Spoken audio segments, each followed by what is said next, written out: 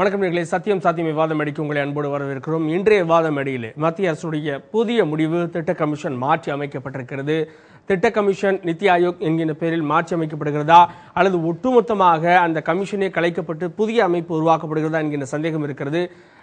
இதற்கு முன்பு இருந்த திட்ட கமிஷனில் இருந்த என்னென்ன சாராம்சங்கள் இந்த புதிய கமிஷனில் இருக்க போகிறது, இதற்கு முன்பு இருந்த திட்ட கமிஷன் எவ்வாறு செயல்பட்டது, இந்த புதிய அமைப்பு எவ்வாறு செயல்பட போகிறது, எல்லோருடைய எதிர்பார்ப்புக்கு ஏற்ற வகையில் மாநிலங்களுக்கு அதிக நிதி ஒதுக்கப்படுமா என்கின்ற ஒரு எதிர்பார்ப்பு இருக்கிறது. அதே நேரத்தில் இன்றைக்கு பாமக நிறுவனர் ராமதாஸ் வெளியிட்டிருக்கக்கூடிய அறிக்கை நித்தி ஆயோக் அமைப்பு ஒரு சர்வாதிகாரத்திற்கு வழிவகுக்கும், தனியார் நிறுவனங்களுடைய ஆதிக்கத்திற்கு வழிவகுக்கும் என்ற பல்வேறு குறைகளை சுட்டிக்காட்டியிருக்கிறார்.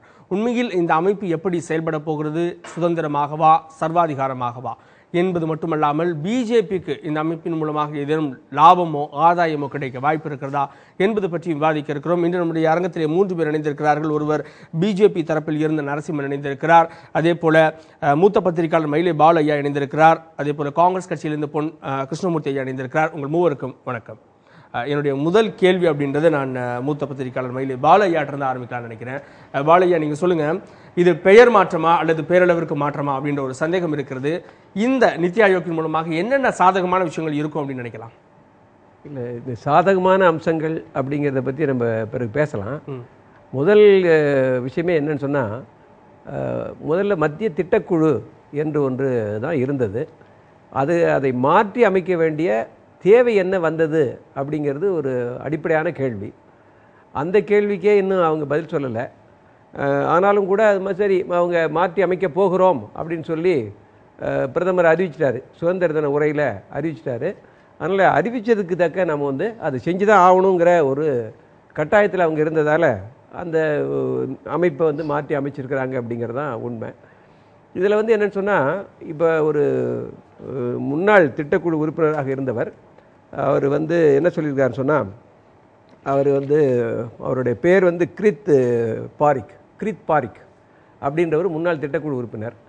அவரே என்ன சொல்லியிருக்காரு சொன்னால், இந்த திட்டக்குழுவுக்கும் இப்பொழுது அமைத்திருக்கிற நித்தி ஆயோக் என்கிற இதுக்கும் பெரிய வித்தியாசம் ஒன்றும் கிடையாது அப்படின்னு ஒரு கருத்து சொல்லியிருக்கிறாரு. அது மட்டும் இல்லாமல் ஒரு அங்கே இருந்த ஒரு சின்ன மாற்றம் மட்டும் என்ன அவங்க பண்ணியிருக்காங்கன்னு சொன்னால், தேசிய வளர்ச்சி கவுன்சில்னு ஒன்று இருந்தது.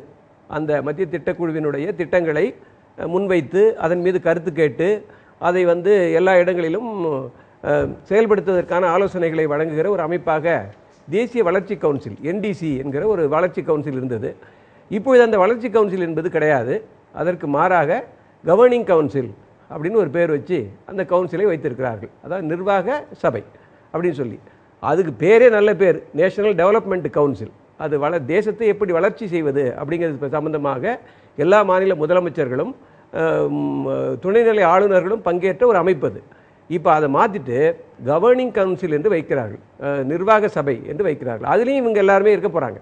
அப்போது என்னென்னு சொன்னால் ஒரு பெயர் மாற்றம் தான் அது. அப்போ என்ன இங்கே வருதுன்னு சொன்னால், இவங்களுக்கு வெறுமனே ஒரு பெயரை மாற்ற வேண்டும் என்கிற ஒரு திட்டம் ஒன்று.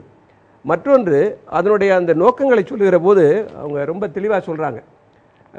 அதனுடைய நோக்கத்தில் முதல் விஷயமே நான் சொல்லிடுறேன். என்ன சொல்கிறாங்கன்னா, அரசு தொழில்துறையிலும் சேவை துறையிலும் அதனுடைய ஈடுபாட்டை குறைத்து கொள்ள வேண்டும். அது ஆங்கிலத்தில் இருக்குது, நான் இருந்தாலும் தமிழில் சொல்லிடுறேன். குறைத்து கொள்ள வேண்டும். அதோட வேலை என்னவாக இருக்கணும், அதனுடைய கவனம் எதில் இருக்கணும்னு சொன்னால், சட்டம் இயற்றுதல், கொள்கையை வகுத்தல், அதை முறைப்படுத்துதல், இது மட்டும் இருந்தால் போதும் அப்படிங்கிறாங்க. அதனுடைய முன்னோட்டமாக தான் இப்போ நம்ம பார்க்குறோம். சுரங்கத்துறையில் ஒதுக்கீடு, சுரங்கத்துறையில் ஒதுக்கீடு, அதுக்கு அவசர சட்டம் பிறப்பித்தது. இப்பொழுது லேண்ட் அக்விசிஷன் என்கிற நிலம் கையகப்படுத்துதல், அந்த சட்டத்திற்கு ஒரு அவசர சட்டம் பிறப்பித்தது. அதே மாதிரி காப்பீட்டுத்துறையில் நேரடி வெளிநாட்டு நேரடி முதலீட்டை 26% 49% ஆக்குவதற்கு ஒரு அவசர சட்டம் பிறப்பித்தது. இது எல்லாமே எதிரை நோக்கி போகிறது என்று சொன்னால், இவர்கள் இந்த அவசர சட்டம் என்பதே இங்கே இதுதான் இங்கே விஷயம்.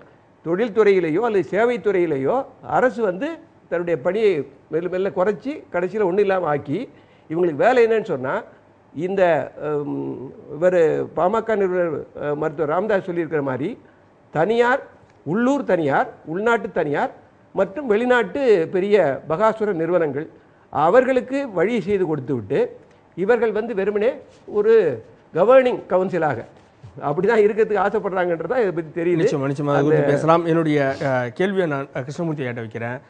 ஐயா சொன்ன மாதிரி இந்த அரசு வந்ததுக்கு அப்புறமா ராஜீவ் பேரில் இந்த திட்டங்கள் எல்லாம் மாற்றப்படுகிறது அப்படின்ற மாதிரி இந்த திட்ட கமிஷன் அப்படின்ற பேர் மட்டும் மாற்றப்படுகிறதா, இல்லை இதில் பல சரத்துகள் இருக்குது. திட்ட கமிஷன் அப்படின்றது நாட்டினுடைய வளர்ச்சியை பயன்படுத்தி உற்பத்தியை பெருக்கி வேலைவாய்ப்பை பெருக்கி மக்களை வளப்படுத்துவது அப்படின்றது தான் அதனுடைய நோக்கம். இல்லை அந்த பாதையை நோக்கி இப்போ சரியாக பயணிச்சுட்டு இருக்குன்னு நினைக்கிறீங்களா? அதாவதுங்க, இன்றைக்கு ஜனவரி 2 தேசத்தந்தை மகாத்மா காந்தி அவர்கள் அமைதி வேண்டி நடைபயணம் மேற்கொண்ட நாள். அந்த உண்மையான தேசத்தந்தைக்கு நாம் முதலிலே வீர வணக்கம் செலுத்துவோம். நீங்கள் கேட்ட கேள்விக்கு இப்பொழுது வருகிறேன். ஐயா சொன்னாங்க, பாலையா, ஏற்கனவே இருக்கக்கூடிய பிளானிங் கமிஷன் 2012-2017க்கு போடப்பட்ட பிளானிங் கமிஷன் இந்திய நாட்டில் உள்ள ஒவ்வொரு மாநிலத்தினுடைய வளர்ச்சியும் உள்ளடக்கிய ஒரு திட்டமாக அது நிறைவேற்றப்பட்டு செயல்பட்டு கொண்டிருந்தது. நம்முடைய தமிழகத்தினுடைய முதலமைச்சராக இருந்த ஜெயலலிதா அம்மையார் அவர்கள் கூட அன்றைக்கு பிளானிங் கமிஷனிலே சென்று நிதியை ஒதுக்குமாறு கேட்டுவிட்டு வெளியே வந்தபோது நான் எதிர்பார்த்து வந்த தொகையை விட மிகப்பெரிய தொகையை அளித்திருக்கிறார்கள் என்று சொல்லக்கூடிய அளவிலே அந்த மாநில வளர்ச்சியிலே அது அக்கறை உள்ள மாநிலமாக இருந்தது. இன்றைக்கு இவர்கள் கொண்டு வந்த திட்டத்தின் அடிப்படையில் நீங்கள் பார்த்திருப்பீரானால் வளர்ச்சி அடைந்த மாநிலங்கள் என்று ஏ லிஸ்ட் ஒன்று வைத்திருக்கிறார்கள், பிசி என்று வைத்திருக்கிறார்கள். அந்த ஏ லிஸ்ட்டில் பார்த்தீங்கன்னா தமிழ்நாடெல்லாம் வந்துடுது.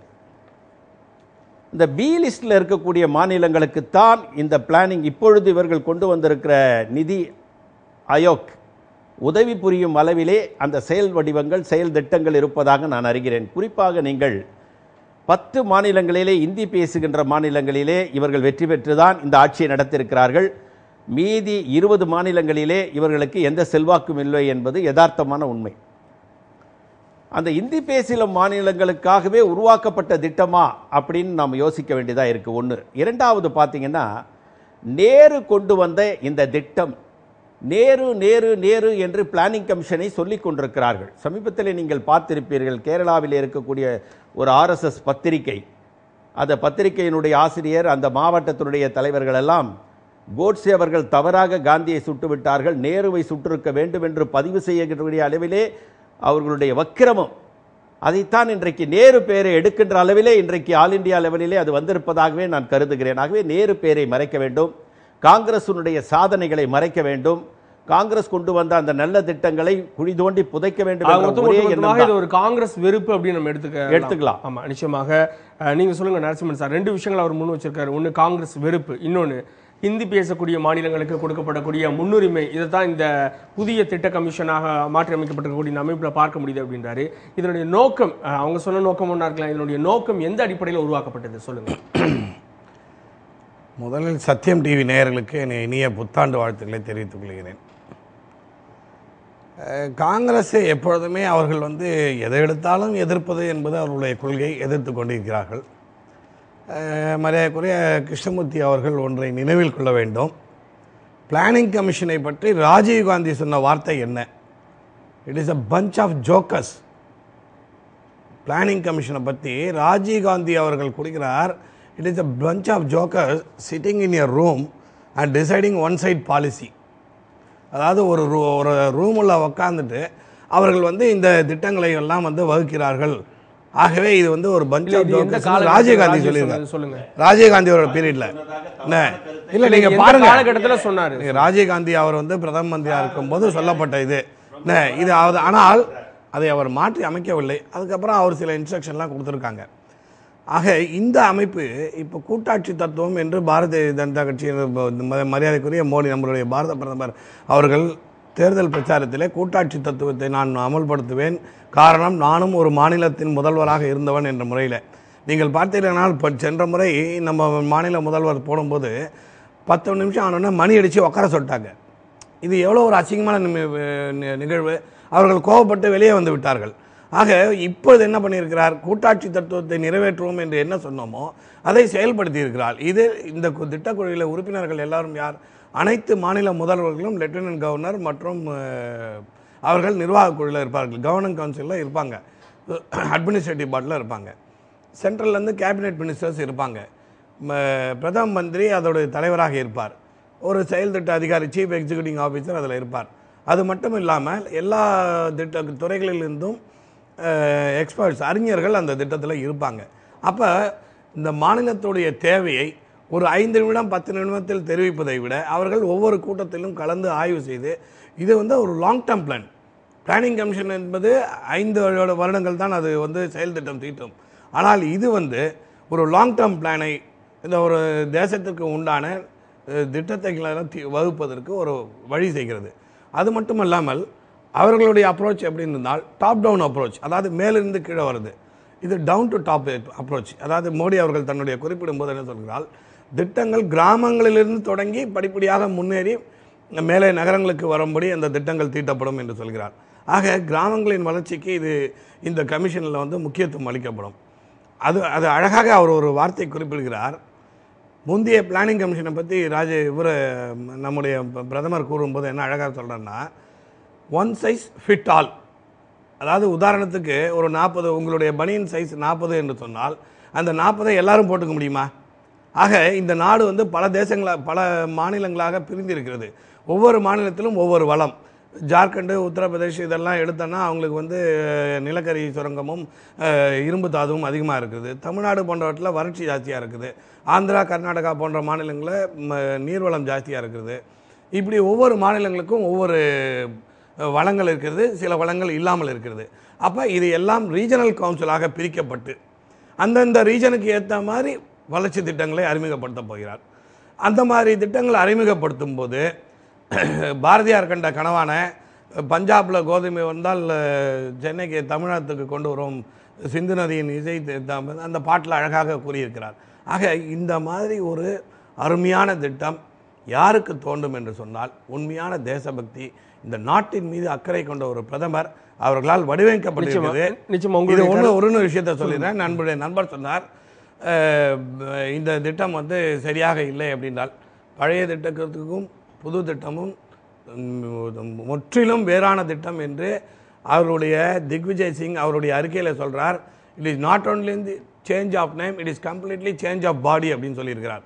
அந்த திட்டத்தோட பேர் நிதி என்றால் ஏதோ அவர் இந்தி பேசுகிற மாநிலங்கள் என்று சொன்னால், நிதி என்றால் இது ஆங்கில வார்த்தை, national institution of transforming India, அதோட ஷார்ட் ஃபார்ம் தான் நிதி என்பதை நண்பர் புரிந்து கொள்ள வேண்டும். ஆக இந்த இந்தியாவை ஒரு புதிய யுகத்துக்கு, புதிய பாதைக்கு இட்டு செல்லக்கூடிய ஒரு அமைப்பாக இது இருக்கும் என்று சொல்கிறார். இவருக்கு ஒரு பதில் சொல்லிடுறேன். ஜோதி பாசு அவர்கள் கலந்து கொண்ட ஒரு திட்ட கமிஷன் கூட்டத்தில் அவர் என்ன சொல்கிறார், planning commission tax one side decision. அவர்கள் கருத்துக்களை கேட்பதே கிடையாது, அவர்களாக திட்டத்தை முடிவு செய்து அவர்கள் இதைத்தான் நீங்கள் செயல்படுத்த வேண்டும் என்று சொல்கிறார். ஒருதலை பட்சமாக செயல்படும் அமைப்பாக இது இருக்கிறது என்று குற்றம் சொன்னவர் ஜோதி பாசு அவர்கள். ஆனால் அவர் அதை மறந்து விட்டார். வசதியாக அதே கேள்வி தான் நான் ஐயா மேலே பாலுகிட்ட வைக்கிறேன். ஐயா, 2 விதமான கருத்துக்கள் இருக்கிறது. திட்ட கமிஷன் அப்படின்றது எந்த கட்சி ஆட்சியில் இருக்கிறதோ அந்த கட்சி எந்தெந்த மாநிலங்களில் ஆட்சி புரிகிறதோ அவர்களுக்கு அதிகப்படியான நிதியை ஒதுக்குறது அப்படின்னு சொல்லிட்டு இப்போ இல்லை, தொடர்ச்சியான குற்றச்சாட்டுகள் முன்பிருந்து இது போன்ற குற்றச்சாட்டுகள் இருக்கிறது. அப்படி இருக்கப்போ மத்திய அரசினுடைய ஒரு அமைப்பாக, அதாவது எந்த கட்சியை ஆண்டு கொண்டிருக்கிறதோ அந்த கட்சிக்கு சாதகமான ஒரு அமைப்பாக மாறுவதற்கு இந்த திட்ட கமிஷன், இப்போ மாற்றியமைக்கப்பட்ட கமிஷன், இதன் மூலமாக ஒரு வாய்ப்பை ஏற்படுத்தி கொடுக்குன்னு சொல்லலாமா?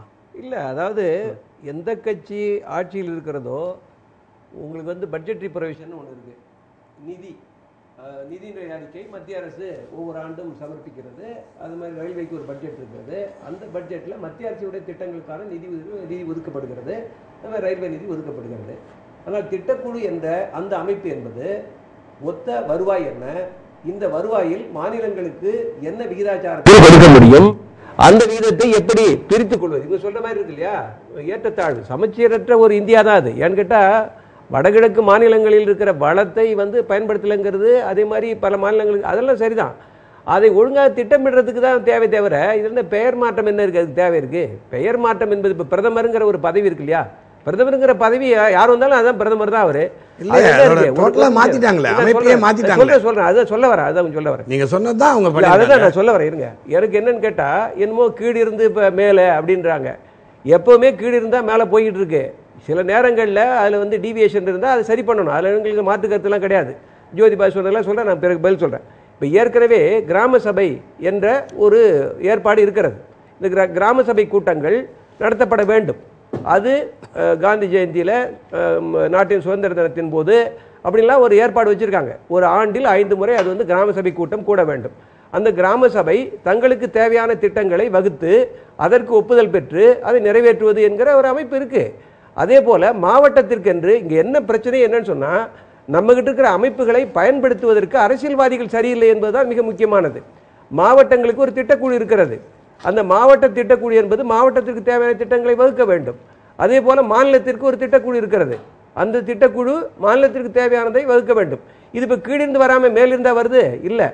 கிராம சபையில் தொடங்கி மாவட்ட திட்டக்குழுவுக்கு போய் மாவட்ட திட்டக்குழுவிலிருந்து மாநில திட்டக்குழுவுக்கு வந்து மாநில திட்டக்குழு என்ன விஷயங்களை முன்வைக்கிறதோ அதையெல்லாம் அந்த மாநில திட்டக்குழுவின் தலைவர் என்கிற முறையில் முதலமைச்சர் போய் எங்கே வைப்பார்?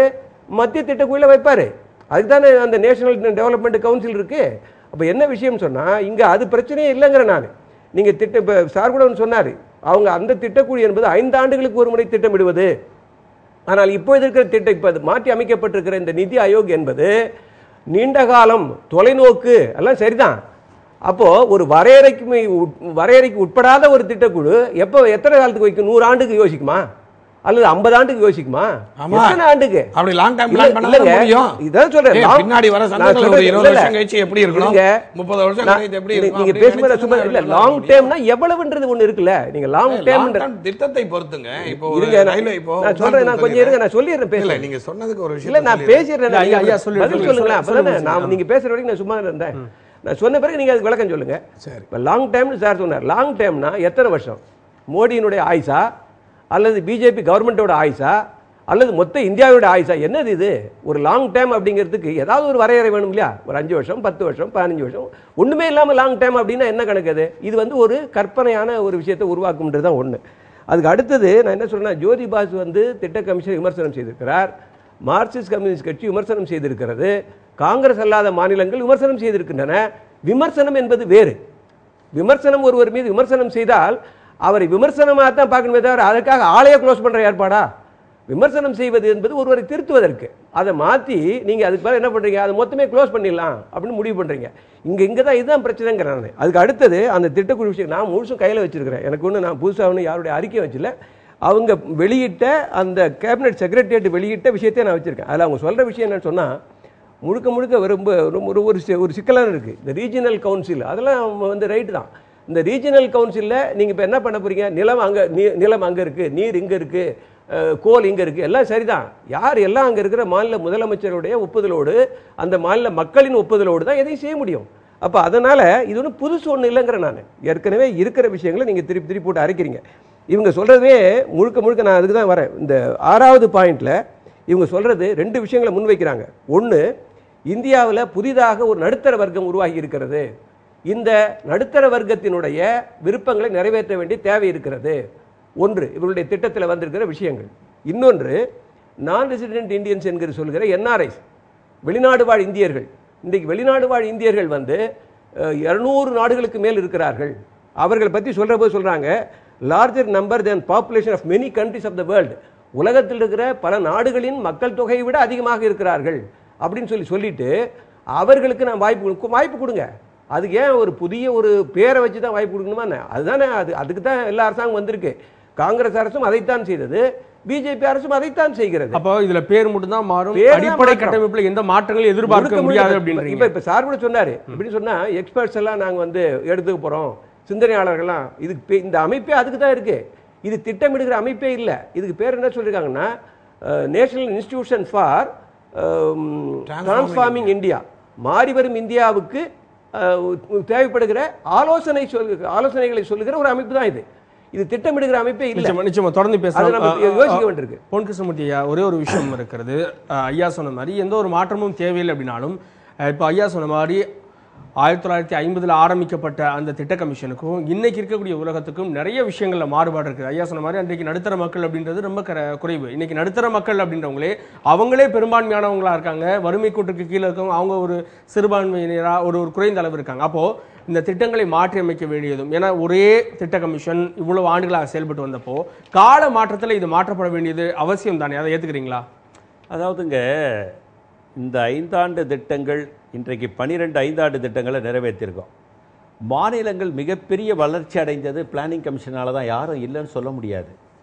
இன்றைக்கு அந்த பிளானிங் கமிஷனில் எல்லா விதமான திட்டங்களும் உள்ளடக்கிய ஒரு அமைப்பாக அது இருந்து கொண்டிருக்கிறது. இப்போது ஒரு மாநிலத்தில் இப்போ தமிழ்நாட்டை எடுத்துக்குவோம். தமிழ்நாட்டில் வந்துங்க ஒரே ஒரு இணையமைச்சர் தான் இருக்கார், மரியாதைக்குரிய திரு பொன் ராதாகிருஷ்ணன் அவங்க இருக்காங்க. எனக்கு நல்லா தெரியுங்க, காங்கிரஸோட அமைச்சர்களோட நான் நெருங்கி பழகியவன். டெல்லியில் இணையமைச்சருக்கு ஃபைலே வராது. வருதுன்னு பொன் ராதாகிருஷ்ணன் நிரூபிச்சிட்டாருன்னா நான் அவர் என்ன சொன்னாலும் கேட்டுக்கிறேன். ஃபைலே வர மத்திய கேபினெட் அமைச்சர் மனது வைத்தால் 10 பேப்பரில் ஒரு பேப்பர் அனுப்பலாம். ஏன்னா நான் பார்த்த விஷயம், 4-5 அமைச்சர்கிட்ட நான் கேட்டிருக்கேன், எனக்கு ஃபைலே. அப்போ ஃபைலே போகாத ஒரு துறையை, ஒரு அமைச்சரை இங்கே நியமித்திருக்கிறார்கள். இப்போ தமிழ்நாட்டுக்கு திட்டங்கள் தேவை. யாரை வச்சு பண்ணீங்க? கேபினெட் அமைச்சர் இருந்தால்தான் திட்டங்களை நிறைவேற்ற முடியும். இணையமைச்சருக்கு எந்த அதிகாரம், எந்த நேரத்தில் தான் நமக்கு பிளானிங் கமிஷன் தேவைப்படுது? இல்ல சார், இப்ப நீங்க சொல்றீங்க ஒரு மத்திய அமைச்சர் இல்ல, அதனாலேயே வந்து மாநிலங்கள் நிராகரிச்சிருவாங்க அப்படின்னு. போன ஆட்சியில திமுக காங்கிரஸ் அங்க வைத்த போது 13 அமைச்சர்கள் இருந்தீங்க இங்க இருந்து. போன முறை அப்போது முதலமைச்சராக இருந்த, அதாவது நீங்க மொத்தமா இருக்கக்கூடிய அந்த காலகட்டத்தில் மாநிலங்களுக்கு சரியா நிதி ஒதுக்கலன்னு சொல்லிட்டு மாநில முதலமைச்சர்கள் மாநாடுல இருந்து அப்போதைய முதலமைச்சர் ஜெயலலிதா வெளியில வந்தாங்க. இதெல்லாம் மறந்துட முடியுமா? நான் ஆரம்பத்திலேயே குறிப்பிட்ட முதல் கூட்டத்திற்கு சென்ற முதலமைச்சர் அவர்கள், மரியாதைக்குரிய ஜெயலலிதா அம்மையார் அவர்கள், நான் எதிர்பார்த்து வந்த நிதியை விட ஒதுக்கினார்கள்னு பாத்தீங்களா இல்லையா டிவில? நீங்களே சொல்லுங்க. இல்ல இல்ல சொன்னாங்களா இல்லையா? அடுத்த தடவை என்ன ஆயிப்போச்சுன்னா, தட் இஸ் பாலிடிக்ஸ். அப்ப அரசியல் அங்க வந்துடுச்சு. அதுக்கு முன்னால முதலமைச்சர் அவங்க போய் நிதி திட்ட கமிஷன் கிட்ட போகும்போது அவங்க பாலிடிக்ஸ் இல்லாம போனாங்க. அதுக்கப்புறம் பாலிடிக்ஸ் வந்துடுச்சு அவங்களுக்கு. அதனாலதான் நிதி ஒதுக்கலன்னு சொல்லி வேணுமென்றே பிஜேபியினுடைய தூண்டுதலால் மோடியும் அவர்களும் நெருங்கிய சகோதரர்களாக இருந்தார்கள், சகோதர சகோதரிகளாக இருந்தார்கள். மோடி பிஜேபியினுடைய அட்வைஸின் பேர்ல அவர்கள் அந்த திட்டக்குழுவிலே இருந்து ஒரு முதலமைச்சர், நான் என்ன சொல்றேங்க, தமிழ்நாட்டுக்கு என்ன தேவையோ 5 நிமிடம் கூட இருக்கட்டங்க, பேசிவிட்டு கடிதத்தின் மூலமாக எனக்கு இவையெல்லாம் தேவை என்று கொடுக்கலாம். இல்ல, எல்லா முதலமைச்சர் அதானே பண்ணாங்க. இப்போ திட்ட கமிஷன் என்றது 10 நாள் நடத்த முடியாது. அந்த கூட்டத்தை ஒரு சில மணி நேரங்கள் தான் நடத்த முடியும். எல்லா முதலமைச்சரும் பேசி ஆகணும். 30 மாநிலத்தினுடைய முதலமைச்சர்கள் பேசி ஆக வேண்டிய கூட்டம் அது. ஒருவருக்கு 10 நிமிடம் என்று ஒதுக்கினாலே பாருங்கள் எவ்வளவு நேரம் ஆகும். ஆகவே 10 நிமிடத்தில் நமக்கு என்ன வேணுமோ நான் எல்லாவற்றையும் குறிப்பிட்டிருக்கிறேன் என்னுடைய கடிதத்திலே. இவையெல்லாம் முக்கியம், அந்த கடிதத்திலே மேலும் இருக்கிறது, பார்த்துக் கொள்ளுங்கள் என்று சொல்லிவிட்டு கடிதத்தை கொடுத்திருக்கலாம். ஆனால் அன்றைக்கு அரசியல் அங்கே புகுந்து விட்டது. அதுதான் காரணமே தவிர அதற்கு முன்னாள் கூட்டத்தில் அதே முதலமைச்சர் அதிகமாக நிதி ஒதுக்கினார்கள் என்று ஏன் சொன்னார்கள்? அதைத்தான் நான் கேட்கிறேன். ஆகவே மத்திய அமைச்சர்கள் இல்லாத இடங்களில் ஒரு முதலமைச்சர் நேராக திட்டக்குழுவை அணுகி, எங்கள் மாநிலத்தில் ரயில்வே சரியில்லை, பிளாட்பாரம் சரியில்லை, ரோடு சரியில்லை, மருத்துவமனை சரி, இவைகளை எல்லாவற்றையும் நிறைவேற்றிக் கொள்ள முடியும் திட்ட கமிஷனுடைய உதவியோடு. அதுதான் திட்ட கமிஷன், அதுதான் மகத்தான அமைப்பு. அந்த அமைப்பை நாம் இன்றைக்கு இழந்திருக்கிறோம். நிச்சயமா நரசிம்மன் சார், இதுல இந்த கருத்துல எனக்கு ஒரு சிறந்த உடன்பாடு இருக்கிறது. அவர் சொல்லக்கூடிய விஷயங்கள் அப்படின்றது, கடந்த முறை ரயில்வே திட்டங்கள், ரயில்வேக்கான நிதி பட்ஜெட் ஒதுக்கீடு செய்யப்பட்ட போது கடந்த ஆட்சியில் எல்லாம் நிறைய திட்டங்கள், தமிழகத்திற்கு எத்தனை திட்டங்கள் அப்படின்ற ஒரு விஷயம் இருந்தது. ஆனா இந்த முறை ரயில்வே திட்டங்கள்ல ஒரு ஊடகவியலாளராக சொல்றேன், தமிழகம் புறக்கணிக்கப்பட்டிருக்கிறது அப்படின்றத வெளிப்படையா உணர முடிந்தது. அது மாதிரி இப்ப அமைச்சர்கள் இல்லாத ஒரு சூழல், குறிப்பாக 3 MP தான் இருக்காங்க இங்க தமிழகத்திலிருந்து பிஜேபிக்கு ஆதரவாக. இதெல்லாம் கூட தமிழகம் புறக்கணிக்கப்படுவதற்கு ஒரு வாய்ப்பா இருக்கு அப்படின்னு சொல்லலாம். இந்த திட்ட கமிஷனும் அதே தான், தமிழகம் வஞ்சிக்கப்படுமா அப்படின்ற ஒரு அச்சம் எழுந்திருக்கு. சொல்லுங்க. அதாவது நீங்கள் முதல்ல சொன்ன வார்த்தையே தவறு. தமிழகத்திற்கு 7 ப்ராஜெக்ட் சாங்ஷன் ஆயிருக்கு. அதனால் நீங்கள் வந்து முதல்ல பிரைம் மினிஸ்டரோட கனவு திட்டமான super fast train Delhi to Tamil Nadu தான். நீங்க அதை எப்படி இல்லன்றீங்க? இல்ல தமிழகத்துக்குள்ள எவ்வளவு விஷயங்கள் இருக்கு, தமிழகத்துக்குள்ள ஒரு ட்ரெயின் கூட நீங்க அனௌன்ஸ் பண்ணலையே. ஏன் இல்ல தமிழகத்துக்குள்ள ஒரு ட்ரெயின் அப்படின்றீங்க, இங்க தமிழகத்துக்குள்ள எவ்வளவு விஷயங்கள் இருக்கு. இந்த மாதிரி இல்ல, நீங்க கடந்த இந்த பாருங்க, ட்ரெயினுங்கிறது இன்னொரு ஸ்டேட்டை நினைக்கக்கூடிய ஒரு மிகப்பெரிய லைன். இது நீங்க நினைக்கிற மாதிரி ஏதோ ஒரு 50 கிலோமீட்டர் 100 கிலோமீட்டர்லாம் இல்லை. இப்போ சென்னையிலேருந்து பெங்களூருக்கு 180 கிலோமீட்டரில் ஹைஸ்பீட் ட்ரெயின் போக போகிறது. அதற்கு உண்டான ஆய்வு பணிகள்லாம் நடந்து கொண்டு இருக்கிறது. Delhi to Chennai super fast train விட போகிறாங்க. அதற்காக நிர்வாகிகள்லாம் வந்து சைனாவில் இப்போ ட்ரைனிங்க்கு போயாச்சு. சைனாலேருந்து இந்த இடத்துல திட்டத்தை பார்வையிடத்திற்காக நிபுணர்கள் குழு ஆய்வுக்கு வந்தாச்சு. ஜனவரி 26 சென்ற டிசம்பர் 26 அவங்க வந்து ஆய்வுகள்லாம் நடக்க ஆரம்பிச்சாச்சு. ஆக இந்த மாதிரி ஒவ்வொரு திட்டங்களும் செயல்படுத்தப்படுகிறது. அதே மாதிரி கோஸ்டல் ட்ரெயின் தூத்துக்குடியிலேருந்து சென்னைக்கு தனியாக டைரெக்டாகவே போகக்கூடிய, நான் ஸ்டாப்பாக போகக்கூடிய, இல்லது லிமிடெட் ஸ்டாப்பாக போகக்கூடிய ஒரு ஆய்வும் நடந்து கொண்டிருக்கிறது. அது ஏற்கனவே பட்ஜெட்லேயும் ரயில்வே பட்ஜெட்டில் சொல்லப்பட்டிருக்கிறது. இந்த மாதிரி 7 திட்டங்கள் வந்து தமிழகத்துக்கு வர இருக்கிறது. ஆக அதனால் அது இல்லை. ரெண்டாவது இன்னொரு வார்த்தை சொன்னீங்க, இவர் சொன்னாங்க லாங் டேர்ம் ப்ராஜெக்ட்னா என்னன்னு கேட்டார். எத்தனை திட்டம்? 1993 சேங்ஷன் ஆன மேகாலயாவில் லோக்கல் ட்ரெயின் 20 கிலோமீட்டர் போடுறதுக்கு இன்னைக்கு போய் மோடி திறந்து வைக்கிறார். ஆக 93 20 கிலோமீட்டர் ட்ராக் போடுறதுக்கு மேகாலயாவில் உங்களுக்கு எத்தனை வருஷம் ஆயிருக்கு? 21 வருஷம் ஆயிருக்கு. மேகாலயால ஃபுல்லா மலைங்க இருங்க, எத்தனை வருஷம் ஆனா? 20 கிலோமீட்டருங்க. 20 கிலோமீட்டர் நீங்க சொல்றது மலைப்பகுதி அல்ல. நீங்க நீங்க நல்லா புரிஞ்சுக்கங்க. எவ்வளவு ஆகும்னு பட்ஜெட் ஐயா தயவு செஞ்சு புரிஞ்சுக்கங்க. அவர் பேசும்போது நான் பேசல, நீங்க பேசும்போது நான் பேசல, நீங்க நோட் பண்ணி வச்சு பேசுங்க. நீங்க போய் திறந்திருக்கீங்க. அதே 20 வருஷம் 21 வருஷம் 20 கிலோமீட்டர் அவர் சொல்றது மலைப்பகுதி அல்ல, மேகாலயால இருக்கிற பிளைன்ஸ், அதாவது பீடபூமி, மேகாலயாலே பீடபூமி இருக்கு, அந்த இடத்துல பிளைனா இருக்கிற இடத்துல தான் வந்து 20 கிலோமீட்டர் போட்டிருக்காங்க. அதையும் ஆய்வு செஞ்சு தான் போட்டிருக்காங்க. ரெண்டாவது கேளுங்க, அதுக்கப்புறம் லாங் டேர்ம் ப்ராஜெக்ட்னா என்ன, அதுக்கு வந்து வழிமுறை இல்லையா, நேரம் இல்லையான்னு தோழர் கேட்கிறாரு. லாங் டேர்ம் ப்ராஜெக்ட் எதை பேஸ் பண்ணும்? உங்களுடைய திட்டம், இன்னைக்கு நீங்கள் கார் வாங்கணும்னு ஒரு திட்டம் போட்டால் அது எத்தனை நாள்? 1 வருஷம் 2 வருஷம். உங்கள் பையனை இன்ஜினியரிங் காலேஜ் படிக்க வைக்கணும்னா எத்தனை வருஷம்? இன்னைக்கு குழந்தையிலேருந்து ஆரம்பித்து வச்சா 15 வருஷம் 17 வருஷம். ஆக திட்டத்துக்கு ஏற்றால் போல் ப்ராஜெக்டோட லைஃப் இருக்கும். ஆக இந்த திட்டம் இவர் சொன்னார் மோடியோட லைஃப் இருக்கியா, அதுலேயே அவரோட வக்ரபுத்தியை காட்டுறாரு. மோடி எதுங்க, நீங்கள் மோடியை வந்து தனி மனிதராக பார்க்கிறார்கள், ஒரு இந்தியாவின் பிரதம மந்திரியாக பார்க்கிறார்கள். நீங்கள் ராஜீவ்காந்தி போனார், இந்திரா காந்தி, அதுக்கப்புறம் வந்து மன்மோகன் சிங் வந்திருக்காங்க, நரசிம்மராவ் வந்தார், மன்மோகன் சிங் வந்தார், சில திட்டங்கள் தொடர்ந்து இருக்காங்க. அதே மாதிரி பிஜேபியில் போட்ட திட்டங்கள் வந்து அனைத்தும் தொடர்ந்து வந்திருக்கிறது. ஆக இந்தியாவின் வளர்ச்சிக்கு உண்டான திட்டங்கள் மோடி பிரதமராக இருந்தாலும் இல்லாவிட்டாலும் அடுத்த திட்டங்கள் எதிர்காலத்திற்கு, எதிர்கால இளைஞர்களுக்கு, வருங்கால சந்ததியினருக்கு, மக்களுக்கு இதையெல்லாம் பயன்பட வேண்டும், இப்படியெல்லாம் திட்டங்கள் தீட்டப்பட வேண்டும் என்று தீர்க்கமாக ஆலோசித்து அறிவுபூர்வமாக சிந்திக்கக்கூடிய ஒரு அமைப்பை இப்பொழுது ஏற்படுத்தி இருக்கிறார். இவர் சொன்னார் வெறும் ஆலோசனை குழு. அப்போ பிளானிங் கமிஷன் ஏற்கனவே இருந்தது. 5 வருஷம் ஆலோசனை பண்ணிட்டு என்ன பண்ணாங்க? அவங்க எக்ஸிகியூஷன் பண்ணாங்களா? எத்தனை திட்டங்கள் எக்ஸிகியூஷன் ஆயிடுச்சு? இருக்கக்கூடிய முரண்பாடுகளை களைவதற்கு கண்டிப்பாக இதே ஒன்று பண்ணுங்க. ஒரு பழமொழியை நீங்கள் வந்து ஒன்று ஞாபகம் வச்சுக்கோ. Thinking together is beginning. Keeping together, working together is progress. Keeping together is success. அதாவது முதலில் ஒன்று என்ன செய்ய வேண்டும் என்பதை ஆலோசிக்காமல் நீங்கள் கண்ணமுடிய இறங்குமாவா? Planning without action and action without planning is most dangerous அப்படின்னு சொல்லப்படுகிறது. ஆக எந்த ஒரு விஷயத்தையும் ஆலோசிக்காமல் செய்வதும் திருப்பி ஆலோசிக்காமல் எக்ஸிக்யூட் பண்ணுறதும் மிக மிக ஆபத்தான ஒன்று. ஆக இது என்ன செய்ய வேண்டும், எப்படி செய்ய வேண்டும்? ஒன்று, மோடியோட சக்ஸஸுக்கு 2 உதாரணங்கள் சொல்கிறேன். இவங்க வந்து இதை போட்டாங்க, மானிய திட்டத்தை நேரடியாக பொதுமக்களுக்கு திட்டணும், ஆனால் அதில் பிளானிங்கே இல்லை. ஆனால் மோடி அவர்கள் அதை செயல்படுத்துவதற்கு முன்பாக அனைவருக்கும் ஜன்தன் திட்டம் என்ற ஒரு திட்டத்தை கொண்டு வந்து இன்றைக்கு மார்ச் 31 முடியக்கூடிய காலக்கெடுவில் 7.5 கோடி பேர், இன்றைக்கு ஜனவரிக்குள்ளேயே 10.80 கோடி மக்கள், 10 கோடியே 80 லட்சம் பேருக்கு வந்து கணக்கு தொடங்கியாச்சு. ஆக இது அத்தனையும் வந்து பிற்படுத்தப்பட்ட மக்களுக்கும் தாழ்த்தப்பட்ட மக்களுக்கும் உண்டான நேரடியாக திட்டங்கள் போய், அப்போ ஒரு விஷயத்தை செயல்படுத்தும் போது அவர்கள் ஆலோசித்து திட்ட காலத்துக்கு முன்பாகவே அவருடைய திட்டம் நிறைவேறி வருகிறது. இரண்டாவது, ஸ்வச் பாரத். இன்றைக்கு இவர் இன்னைக்கு போஸ்ட் கொடுத்துட்டாங்க. அன்னைக்கு ஆரம்பித்த போது என்ன சொன்னார்? மோடி போஸ்ட் கொடுத்துட்டு போயிட்டார், இது எத்தனை காலம் தொடரலாம் என்று சொன்னார்.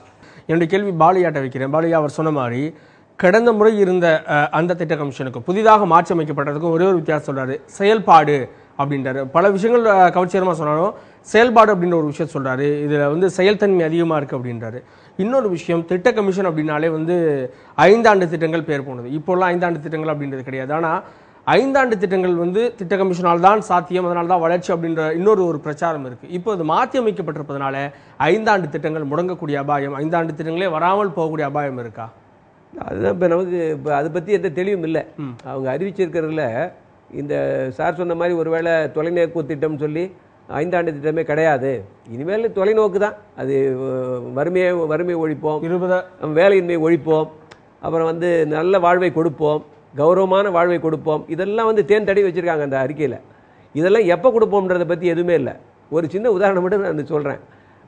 அரசியல் சட்டத்தில் நம்முடைய முகப்புரையில் நாடு குடியரசான 10 ஆண்டுகளில் 10 வயது உள்ள அந்த சமயத்தில் 10 வயது உள்ள அனைவருக்கும் கல்வி கொடுப்போம்னு சொல்லியிருந்தாங்க 10 வருஷத்துக்குள்ளார. அது கொடுக்கவே இல்லை. இது ஒரு தொலைநோக்கு திட்டம் தான். இன்னமும் இருக்கு அரசியல் சட்டத்தில் அப்படியே எழுதி வச்சிருக்கு. ஆனால் எழுத்தறிவு இல்லாதவர்கள் எண்ணிக்கை அதை நான் சொல்லுங்க. அதோட ஃபெயிலியர் இல்லை, அது வேற என்ன, அதோட ஃபெயிலியர் இல்லை. அரசியல் சட்டத்தில் இருக்கிற முகப்புரை அது திட்டக்குழு இல்ல. சரி, அதை திட்டத்துல கொண்டு வரணுமா? நான் சொல்றேன், அரசியல் சாஸ்திரத்துல என்ன சொல்லி இருக்குதோ அது 5ஆம் திட்டத்துல சொல்றேன். இருங்க, நான் என்ன சொல்ல வரேன்னா, இந்த நாட்டை வந்து தொடர்ந்து ஆண்டு கொண்டிருப்பவர்களுக்கு ஒரு விஷயத்தை நான் புரிஞ்சுக்கணும். ஒரு அரசுன்னு உடனே அதை வந்து ஒன்றுமே இல்லை. நான் இவருடைய மோடியோட அரசை பற்றி நான் சொல்லும்போது மோடியோட ஆட்சிக்கான்னு சொன்னது அது வக்கர புத்தின்னு சொன்னார். அதெல்லாம் தனிநபரை பற்றி நான் பேசலை.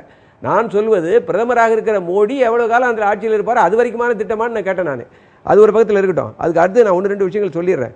இப்போ என்ன பார்க்க வேண்டியது சொன்னால், சில திட்டங்கள் வந்து ஒரு வரையறைக்குட்பட்டு தான் செய்ய முடியும். ஒரு நாடு, இது ஒரு மிகப்பெரிய நாடு.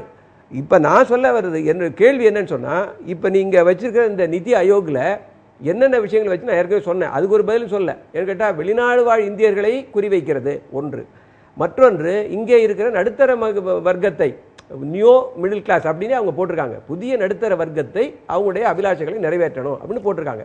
அப்போ இந்த ஏழை எளிய மக்கள் நீங்கள் என்ன செய்ய போறீங்கன்ற கேள்விக்கு பதில் சொல்ல ஒன்று. ரெண்டாவது, நீங்கள் இப்போ கிராம சபா இருக்குது, நான் ஏற்கனவே சொன்ன மாதிரி கிராம சபை இருக்குது, மாவட்ட திட்டக்குழு இருக்குது, மாநில திட்டக்குழு இருக்குது. இதெல்லாம் இருக்குமா இருக்காதா? ஏன்னா மாநில திட்டக்குழு என்பது மத்திய திட்டக்குழுவுக்காக எல்லாவற்றையும் ஆலோசனை கலக்கிற ஒரு அமைப்பு. அது எதிர்காலத்தில் இருக்குமா இருக்காதா? அது பற்றி அதில் ஒன்றுமே இல்லை. அதற்கு அடுத்தபடியாக இவங்க இந்த திட்டக்குழுவில் சொல்கிறாங்க, ஒரு நல்ல விஷயந்தான் அது. ஆனால் அதுபடி நடந்திருக்காங்களான்னு பாருங்கள். இதுக்கு பேர் வந்து பாரதிய அப்ரோச் ஃபார் டெவலப்மெண்ட் அப்படின்னு போட்டு வச்சுருக்காங்க. இந்த பாரதிய அப்ரோச் ஃபார் டெவலப்மெண்ட்டுங்கிற நல்ல விஷயந்தான். அதாவது இந்தியாவினுடைய வளர்ச்சிக்கு இந்திய ஒரு அணுகுமுறை அப்படின்னு போட்டிருக்காங்க. ஆனால் இந்த திட்ட குழுவினுடைய துணைத் தலைவராக யார் நியமிக்க போகிறாங்கன்னு இப்போ வந்திருக்குன்னா, அது ஊகமாக கூட இருக்கலாம். ஆனால் வந்து நிச்சயமாக அவர் தான் வரப்போறாருன்னு எனக்கு தெரியும். அரவிந்த் பனகாரியா அப்படின்னு சொல்லி ஒருத்தர். அவர் யார்? இந்தியன் அமெரிக்கன், அமெரிக்காவில் இருக்கிற ஒரு பொருளாதார நிபுணர் அரவிந்த் பனகாரியா. இந்தியாவில் ஒருத்தனும் கிடைக்கலையா உங்களுக்கு? அமெரிக்காவில் இருக்கிற அந்த பொருளாதார நிபுணர் தான் இந்தியாவுக்கு திட்டமிடுவாரா? அந்த கேள்விக்கு நம்ம பதில் சொல்லணும் ஒன்று. மற்றொன்று, அவர் யார்? உலக வங்கியில் வேலை செஞ்சவர், IMFல வேலை செஞ்சவர், உலக வர்த்தக நிறுவனத்தில் வேலை செஞ்சவர். நான் பேசுறேங்க, இருங்க சொல்லுங்களா? இல்லையா, நான் பேசிட்டே இருக்கேன்னா எனக்கு பதில் சொல்லுங்க. இவ்வளவு செஞ்சவர். இவருடைய இந்த பேர் பொருத்தம் எப்படி வந்திருக்குன்றதை சொல்றது தான் நான் வரேன். இவர் என்னன்னா, ப்ளூம்பர்க் டிவி இந்தியா, அந்த ப்ளூம்பர்க் டிவி இந்தியாவில் இவருடைய ப்ரோக்ராமுக்கு பேரே என்னன்னா transforming India with Aravind Panagariya. அந்த டிவி ப்ரோக்ராமுக்கு பேர்.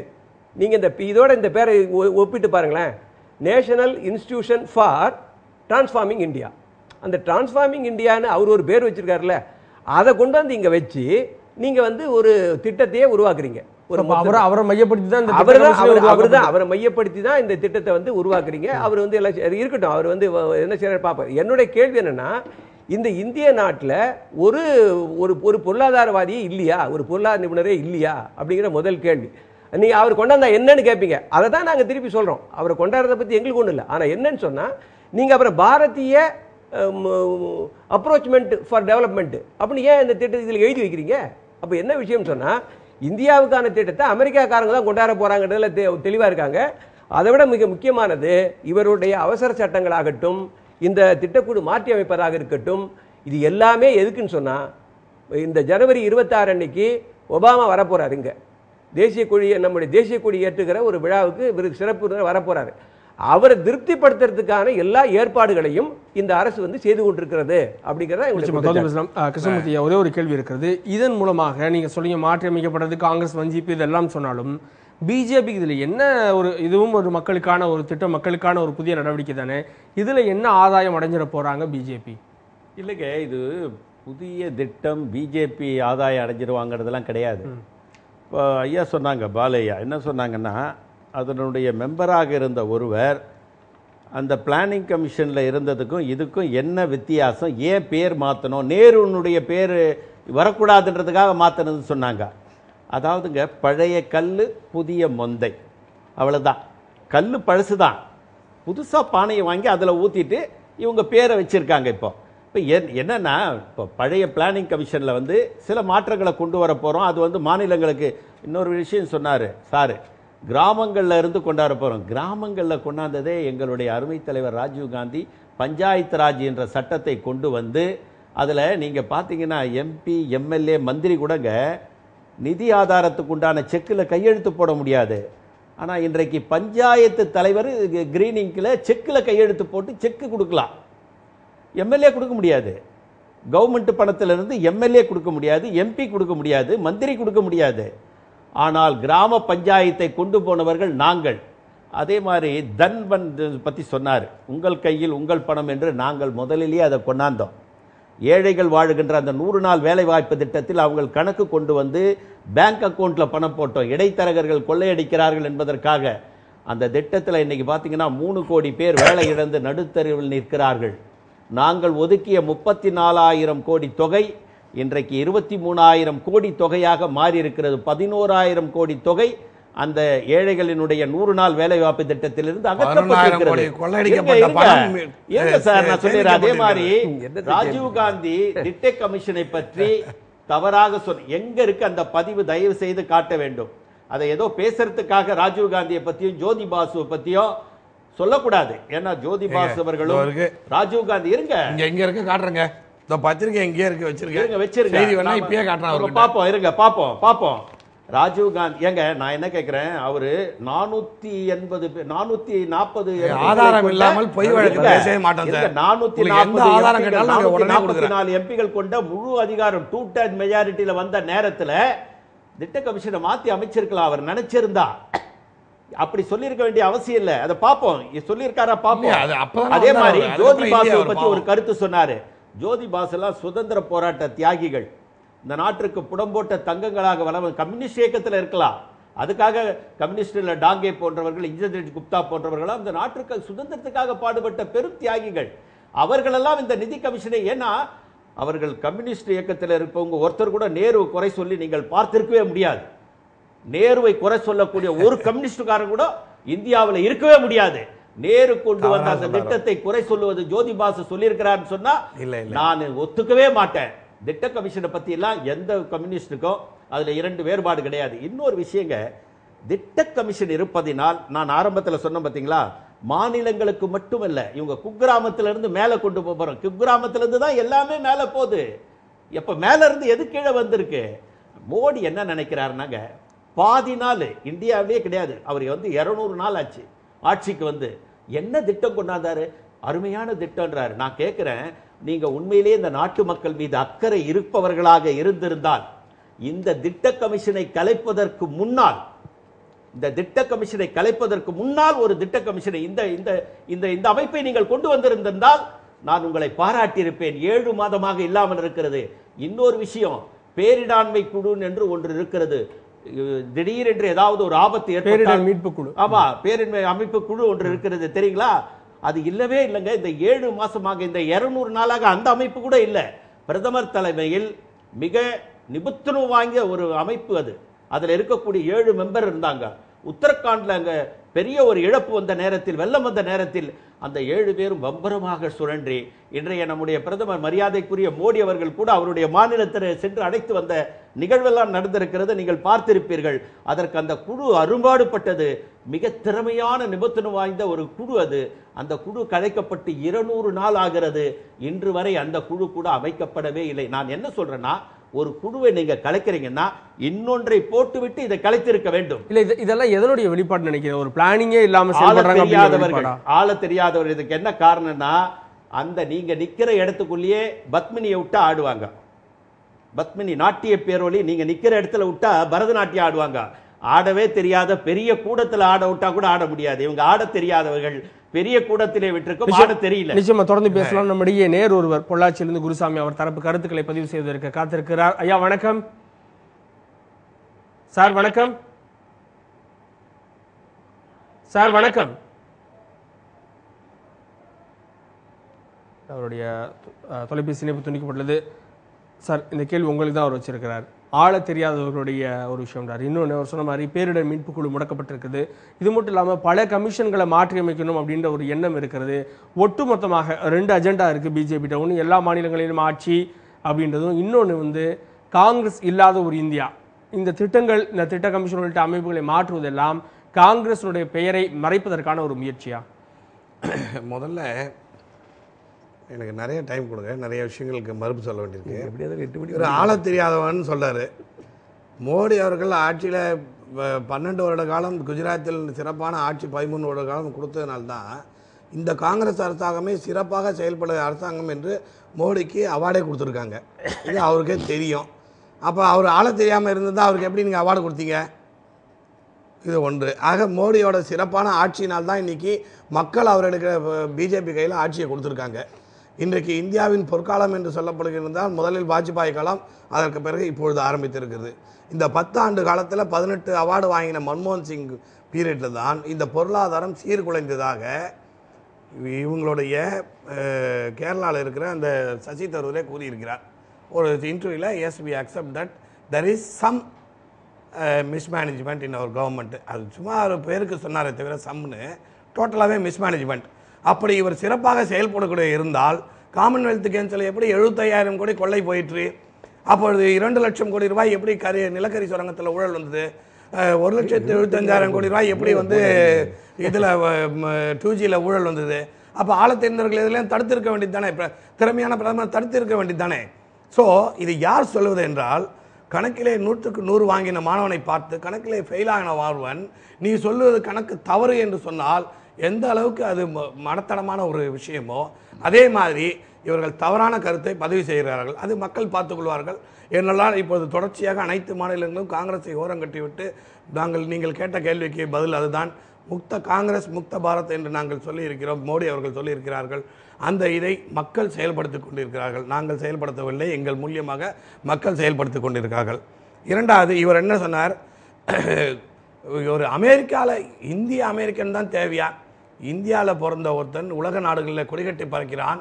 அவரை கூப்பிட்டு உங்களுக்கு பொருளாதார நிபுணர் என்று சொல்லக்கூடிய மன்மோகன் சிங் அவரை கூப்பிட்டு பாராட்டி அவருக்கு ஒரு பொறுப்பு தர உங்களுக்கு தெரியவில்லை, அவரை பாராட்ட தெரியவில்லை. உங்களுக்கு அமெரிக்காவில்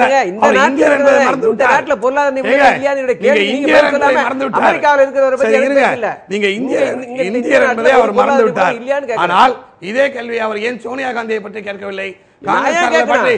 உங்களுக்கு எல்லாம் இந்தியாவில் பிறந்த கேள்வி எதுவாக இருந்தாலும் நீங்க யாரை பார்த்து கேட்டாலும் நியாயமாக இருக்க வேண்டும். கொடி கட்டி பறக்கிறார். அவர் என்னத்தை கொடி கட்டி பறக்கிறாரு? அவர் சாதிச்சது என்ன சொல்லுங்க? அதுல என்ன தவறு? என்ன தவறு? அது உள்நோக்கம் இல்ல அப்படின்றீங்க.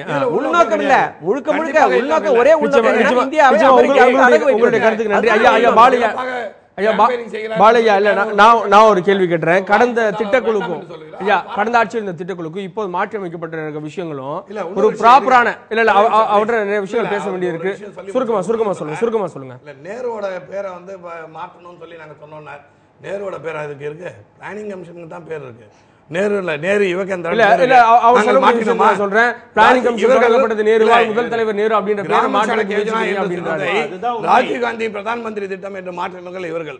ஆக நாங்கள் எதையும் பேர் மாற்றவில்லை, எங்களுக்கு அது நோக்கமும் கிடையாது. பொதுமக்களுக்கு எது நல்லவே இருக்குதோ எது. நன்றி ஐயா. பாலையா இறுதியான கருத்துக்கள். பாலையா நீங்க சொல்லுங்க. மாநில முதலமைச்சருடைய கருத்தை கேட்டுதான் இந்த கமிஷனே ஒரு வடிவத்தை கொடுத்திருக்காங்க. இதுல மாநில முதலமைச்சர்களுக்கும் சரி, மத்திய அமைச்சர், பிரதமர் முதல் நிலையில் இருக்கிறாங்க. அதுக்கப்புறம் மாநில முதலமைச்சர்கள், அதுக்கப்புறம் அரசு அதிகாரிகள் உள்ளிட்டவங்களா இருக்காங்க. அப்போ ஒரு அதிகாரம் எப்படி மேல்மட்டத்திலிருந்து விரிவுபடுத்தப்பட்டு வரணும் அப்படின்றதுக்கு இந்த அமைப்பு, புதிய அமைப்பு சரியா இருக்கு அப்படின்ற மாதிரி தான் அதிகார ரீதியாக தெரியுது. இதுல என்ன ஒரு குறைகள் பழைய அமைப்புக்கு ஒன்றும் இல்லை. அதாவது இந்த திட்டக்குழுவை மாற்றி அமைப்பது பற்றி பிரதமர் மோடி ஒரு ஆலோசனை கூட்டம் நடத்தினார். அந்த ஆலோசனை கூட்டத்தில் ஒன்றும் கான்சென்சஸ்லாம் உருவாகல. எல்லாரும் திட்டக்குழுக்கு மாற்றிடலாம் அப்படின்னு சொல்லலை. குறிப்பாக காங்கிரஸ் ஆளுகிறவர்கள் வேணும்னு தான் சொல்லுவாங்க, பிஜேபி ஆளுறவங்க வேணும்னு தான் சொல்லுவாங்க, எதிர்கட்சிகளாக இருக்கிறவங்க மாற்று கருத்துக்கள் சொல்லுவாங்க. இது இப்படிலாம் இது இருக்கலாம் ஆலோசனை தான் சொல்லியிருப்பாங்க. ஆனால் இறுதி முடிவு எடுக்க வேண்டியது மத்திய அரசு தான். என்னதான் முதலமைச்சர்களை சேர்ந்து பேசினாலும் என்னுடைய அடிப்படையான கேள்வி தான். அதுக்கு சார் திருப்பி சொல்ல மாட்டேங்கிறார். என்ன விஷயம்னு சொன்னால், நீங்கள் ஏற்கனவே இருந்த திட்டக்குழுவில் எதையெல்லாம் இப்போ சொல்கிறீங்க இல்லையா, ஏழைகள் வளம் பெற வேண்டும், மத்தியதர வர்க்கத்தினருக்கு நல்ல வாழ்க்கை கிடைக்க வேண்டும், வெளிநாடு வாழ் இந்தியர்களுக்கு வர வேண்டும், இப்படி சொல்கிற எல்லாமும் மத்திய திட்டக்குழு ஏற்கனவே இருந்தது இல்லை, அதனுடைய பிளானிங்லேயும் இதெல்லாம் இருக்க. இப்போ என்ன காங்கிரஸ் கட்சி ஆளுகிற போது வெளிநாட்டு நேரடி முதலீடு வேண்டாம்னு சொன்னாங்களா, அல்லது அரசு தனியார் பங்களிப்பு வேண்டாம்னு சொன்னாங்களா? எதுவுமே சொல்லலையே. அப்படி இருக்கிற போது இன்னும் சொல்ல போனால் ஒரு ஒரு இடதுசாரிகளுக்கு ஒவ்வாத கருத்துக்களைத்தான் காங்கிரசும் செய்தது, பிஜேபியும் செய்து வருகிறது. அது வேறு விஷயம், நம்ம அதுக்குள்ளே போல. அந்த மத்திய திட்டக்குழு எதையெல்லாம் விட்டது அதை நீங்கள் இப்போ சேர்த்திருக்கிறீர்கள் என்பது ஒன்று. மற்றொன்று, ஒரு தேசிய மேம்பாட்டு கவுன்சில் என்று அதனுடைய பெயரே நல்லா இருந்தது. அது எப்படி நடந்திருக்காங்க. ஆனால் கவர்னிங் கவுன்சில் என்று சொன்னா என்ன அர்த்தம்னா, வெறும் நிர்வாக சபை. அது நான் சொல்றேன், இதையெல்லாம் நீ இம்ப்ளிமெண்ட் பண்ணு அப்படிங்கிற விஷயமா தான் அது மாறும். ஏன்னா கவர்னிங் கவுன்சில்னா அதானே ஒன்று.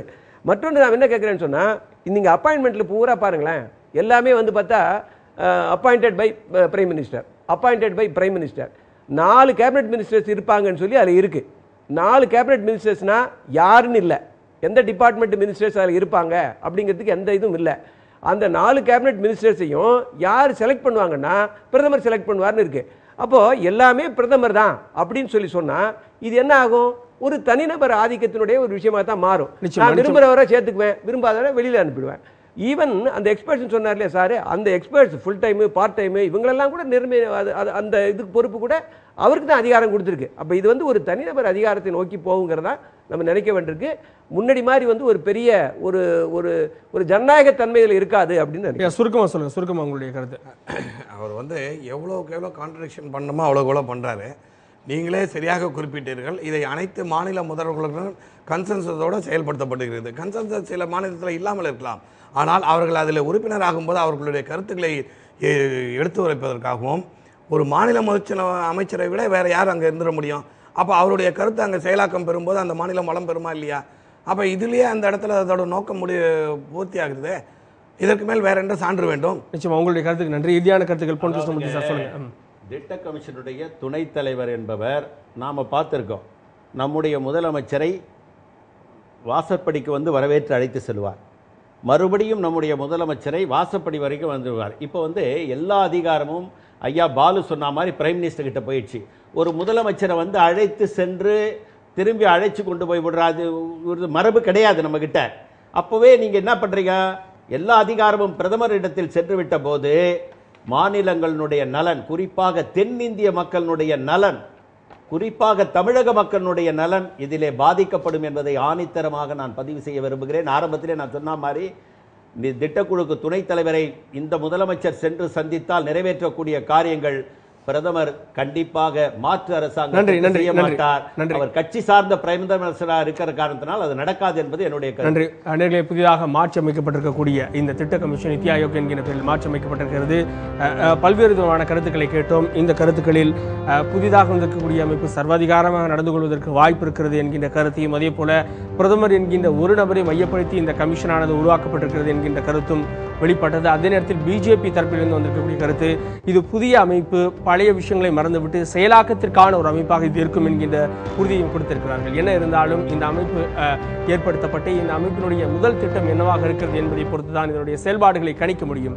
அரங்கத்தில் உங்கள் தரப்பு கருத்துக்களை பதிவு செய்த உங்கள் மூவருக்கும் நன்றி. மீண்டும் அடுத்தது ஒரு சத்தியம் சாதி விவாதம் இடையிலே சந்திப்போம். நன்றி, வணக்கம்.